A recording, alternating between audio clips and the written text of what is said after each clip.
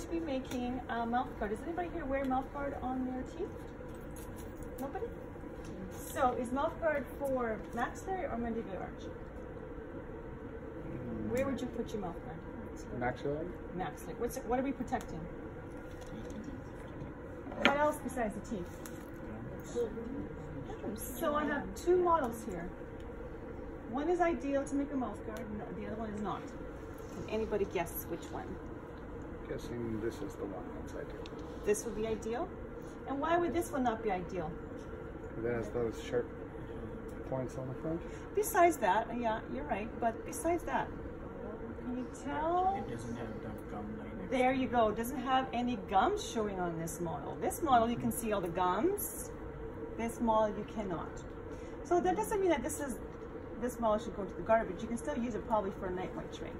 Okay, but this one is definitely ideal because you need to have the gums there. So now remember, when you are taking your impressions, just try and get that vestibule area when you're taking your impressions. Okay, so we're going to use this model. Here is our material. It's very thick. Okay, this is our Stay-Vac machine. And this area right here is very hot, and you can see the yellow squiggly lines that indicates that it's very hot. This is the hot element. And then over here is your table, and on the table is the suction.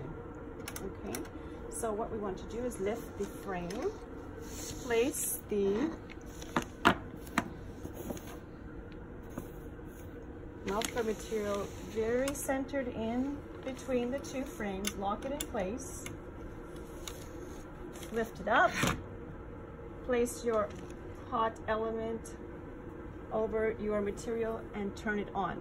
There are two buttons here. One is for the hot element and the other one is for the vacuum. So now you're going to place your model with the teeth facing you onto the table here with the suction. So, and that's a model that's been trimmed as a working model, so you are right when you picked that specific model that it doesn't have the point. So we trim differently when we're using it as a study model versus a working model, or a study cast versus a working cast. So here's an example of the model that you would be trimming your model first. So it's going to look like this with the nice points and everything. And then after you've had it marked and observed by the instructor, then you're going to trim it nice and rounded like this to make your mouth guard. Okay, so don't forget to have your model marked first after you trim it before you make your mouth guard.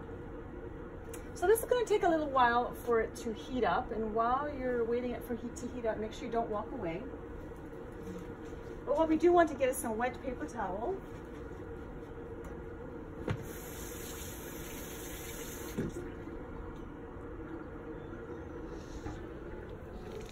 You're going to have some wet paper towel looking like this, so that once the material has melted to like a belly towards the model, then we're going to drop the